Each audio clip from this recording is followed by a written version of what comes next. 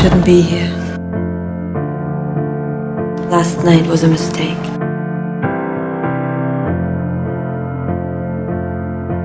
You and your family are royalty. I'm not afraid of dying. I'm afraid of tomorrow. You said you would protect me. I'm sorry. In his own horrible way, I believe he loved me. There's good and evil in everything, and in everyone. I'm sorry for what I put you through. Your words will disappear. Your house will disappear. All memory of you will disappear. You're used to the world falling at your feet the moment you smile. But it's all right. You're still my brother. And you're still infuriated.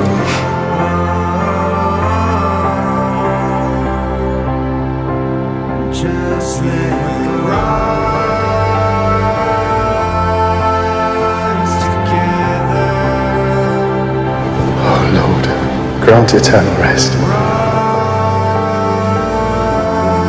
Do we deserve it? I don't know. I wished for so many years that we could be married.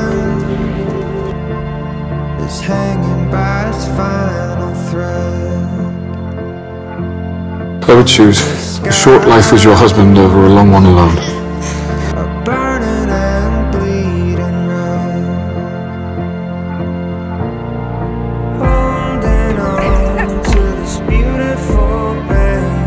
The very definition of beauty. I'm only going to ask two things of you.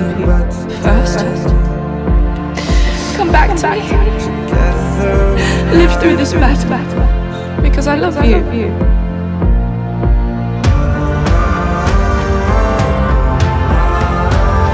I claim you as my prisoner! You loved him, and now it's not my love to him.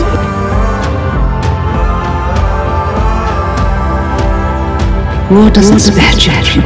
I was held hostage for years.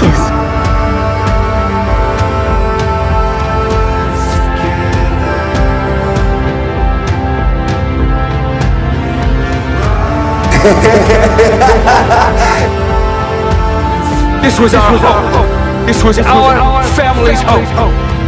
I needed her and you broken me.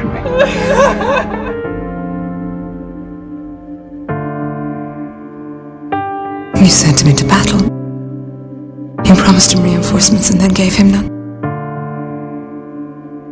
You sent him to his death. I will never forgive you. You will be my husband in name only. And we will never be happy.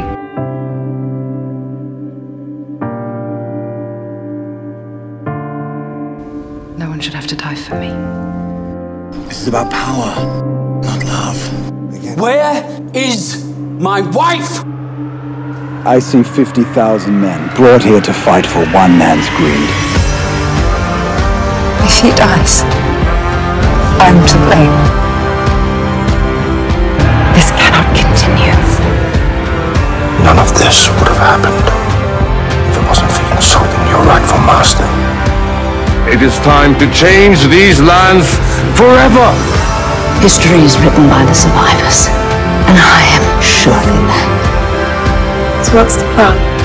It is time to begin a story that will be told forevermore. It will be our song and our story. You will be honored by the gods. Let it begin.